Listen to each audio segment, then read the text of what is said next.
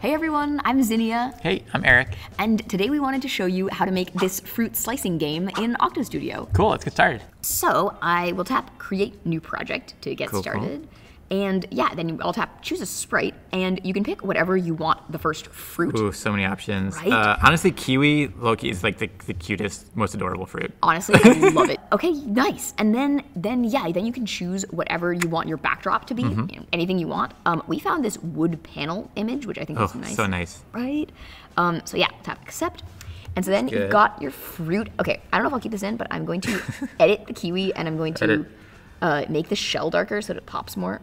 Okay, I love it. Yes. I think we'll keep that in. Yeah. Let's keep that in. Nice. That does pop. That does pop. I appreciate that. Right? Nice. Right? Exactly. So nice. So then you've got your fruit, and then, so during the game, we want the fruit to be sort of jumping up from the bottom of the screen, and the player has to tap on it to sort of slash it. And so I'll drag the fruit to the bottom. Cool. And then to make it sort of jump up from the bottom, we can use the jump block. I have a jump block to make it jump. It's pretty perfect, you know? So I'll drag that out, and then, yeah, and then I'll just tap on it. Okay, that's not super high of a jump. We should probably, that's an impossible game. It's a pretty short jump. Yeah. So yeah, then you can tap in here, and you can, you know, put in whatever you want the height of the jump to be. So like, I'm gonna try like 90. Let's see. That's good. That's better. Let's bump it up just a little bit. A little bit to like 100. I like that. I think that's getting pretty good. Yeah. So obviously you can pick whatever you want for your game. So yeah. So then, how about if we put this jump into a forever loop, then the object will always be jumping. So now if I attach that, okay. Not bad. Not bad. Pretty simple game. Pretty simple game. Kind of goes always to the same place. So how about we make it so that, you know, before it jumps, we'll have it go to a random position. Yeah. Cool. So I will go to the motion category, and I'm going to drag out a go-to block. Yes. Okay. And so to set up before the jump, I will say go-to. And let's just try this. I'll put in go-to random, and I'll have it go to random at lightning speed. All right. It's like going all over the screen, which is probably not what we want. Yeah. We want to pin it like to the bottom. Yes. Yeah. Like we want it to be going to a random position from the bottom, basically. So the way you can do that is if you tap on the go-to block to edit it, tap on this part.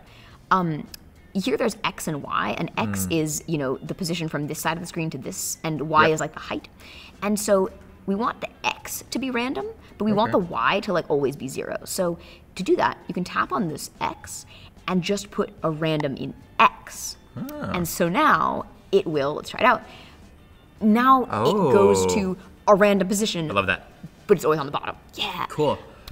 So I feel like if I was playing this game, it's always kind of jumping like one after the other. We should like let's add some weight. Give the player some time. Exactly. So you don't know when it'll be coming. I'm gonna attach this weight at the bottom here, and that's like better. I think there's a better gameplay for the user. And then I noticed that like it's not hiding, and so the player knows exactly where it's about to jump. So let's try to hide it.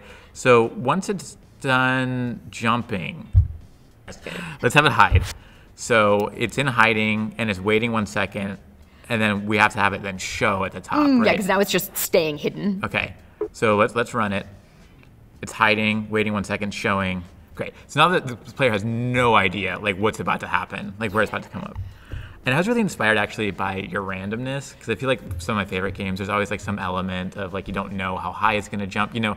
So maybe we can add a random block into the jump. Yes. Yeah. That's in the more blocks category. Yeah. Is it dice? Yes. Okay. Dice. All right, Zoe. So the jump is at 100. I think it'd be fun. Let's go down a little bit. So like 90. Yeah, like sometimes it's a little lower than that. This is like a mega high jump of like 180? 180. Yeah, because I feel like over 200, then you're jumping like off the screen. Off the screen. Yeah. That makes sense. So then I just like put it in here, right? Yep. And then perfect. So it's that's like tiny jump. That was so cool. I feel like 180 is like probably as high as you want to go. That was so cool. That was perfect. Let's also maybe the weight. Yeah, it's always 1 second, so you kind of know like okay. But let's keep him guessing. I always need to wait 1 second. Yeah. Let's keep him guessing. Let's do like a super quick one where it's like 0.1 second. So it could be like right after the other jump. And what do you think for that one? I feel like 1.9. Like it could go almost up to 2 seconds. Okay, yeah. Because I feel like anything longer than that. So then I'll just put this in here. Yeah, perfect. Okay, super high jump, quick, short jump. Longer wait. That was another quick one. That one is pretty long. I like this. It is, there's like a lot of variability. Yeah, I dig that. And like in your game, you can experiment around with different numbers. I mean, you could have it be that it has to sometimes wait 10 seconds between jumps. Wait whatever. 5 minutes. Yeah, exactly. Don't do that. or do. Yeah. All right. But nice. Okay, I feel like how do you feel about the jumping? Like I dig it. Yeah. I think good start. I think this is a really solid start. And obviously, as we're saying, you can change it as you want. But yeah, let's now make it so that when the player taps on the fruit, it like slashes it and makes it disappear. So to do that, since we want something to happen when we tap on the fruit, we can go to the when to start category, and there's this block when tap, and so I'll drag that out, and so now we can make something happen. Nice. We tap on it. What should happen?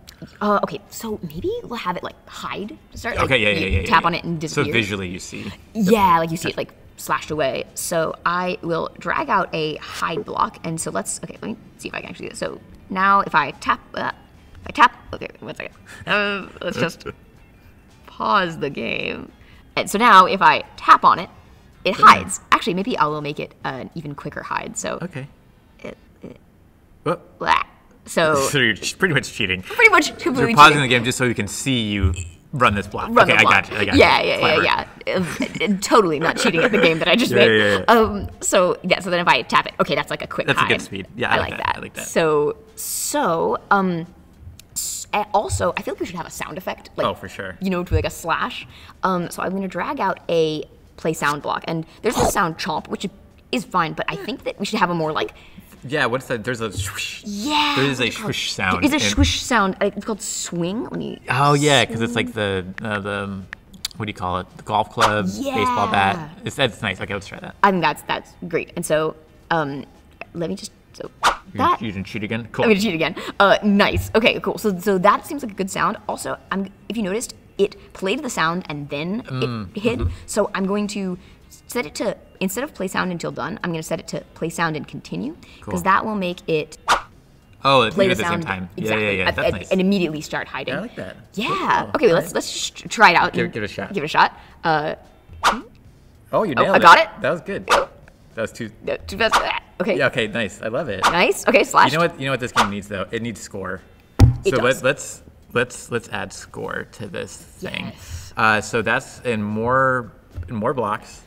There's these 3 variable blocks. Let's grab change. So change score by 1. Where should we put this? Maybe like when we tap, the first thing that happens is the changing the score. Yeah, that makes sense. Like immediately you get a point as soon as you tap. The one thing in my mind is I want to then have a score reset. Because if I like hand to a friend, I want to make sure that it starts at 0 points, so they're getting points. Yeah, exactly. So I always get in the habit of doing this. Gotta earn the points. Yeah, I'll actually pull out this set variable block, and I want the first thing to happen in our program is set that score to 0. Yeah. Cool. Yeah. So let's try it out. So boom. I'm kind of I was supposed to, and I'm not nailing it. So then if I hit the green play button, I can then hand it to Zoe and she does it. So yeah, exactly. And no points. So in fact, let's see how I can do. Okay, 1. All right, you're too good at this. All right, we get it. Sorry, no showing off. It is. But anyways, I think this is a great start to a project. Yeah, and so that's what we wanted to show you. And there's like tons of things you could add to this. I mean, you could add more fruits and that have different wait times or like are worth different amounts of points, or just like more areas or whatever you like. We're also gonna make another part where we will show if you want to have like a slicing animation when the player slashes the fruit. We'll show you how to do that because that can be really I don't fun. want to do that yet. I'm looking forward to that video. Yes. Anyways, oh my gosh, I can't wait. We're super excited to see what you create. Yeah. I'll see you in the next video.